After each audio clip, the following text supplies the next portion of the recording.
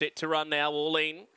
Green light, and they're racing, and she's all out fast. Does want to crash up the track, had speed though, and will go through and take the lead from Packham Prince, and then Paul Waldo, Smart Talk.